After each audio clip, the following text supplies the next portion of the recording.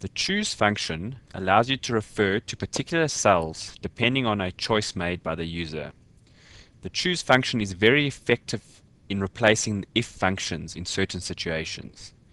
In this segment, you'll learn how to activate this function and use the choose function as a replacement for complex if functions.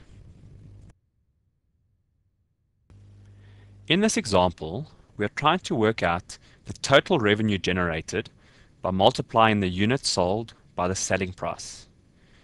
In the units sold section, we have 3 possible scenarios, and in the selling price, we also have 3 possible scenarios. And what we'd like to be able to do is to type in the number of the scenario we want for units sold and for the selling price, and the spreadsheet must automatically calculate the total revenue. The simplest way to do this is to make use of Excel's choose command. So click in the cell where you want the result to be, activate the function wizard, and find the choose command. Click OK.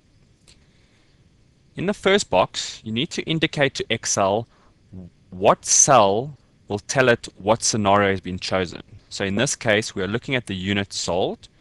So we want to be able to change this number here. Because it's going to be a constant reference to the cell, we need to make it absolute. Value 1 says when the index number is 1, where must I pick up the number from? In this case, we wanted to go to scenario 1, units sold. If the index number is 2, we'd like it to point to this cell. And if it is 3, we'd like it to point to this cell.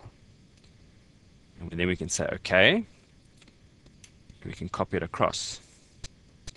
Now what you'll notice is that through here has been pulled scenario 1's details. If we went up here, change this to a 2, and if you watch down here as I push enter, you'll see it has now gone and chosen the second row to pull through, and similarly you can do it with the third row. We can do the same for the selling price.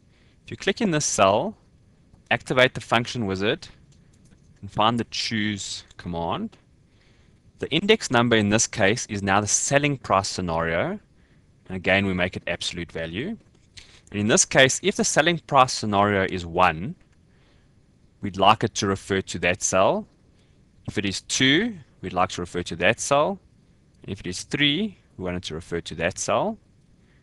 When we say OK, we can now copy it across in exactly the same way. Because the scenario is set at 1, it is pulling through this row and it's coming through here.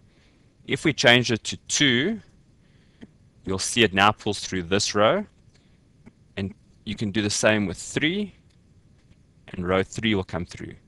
And you now have a way of being able to choose scenarios based on units sold and selling price to generate your total revenue.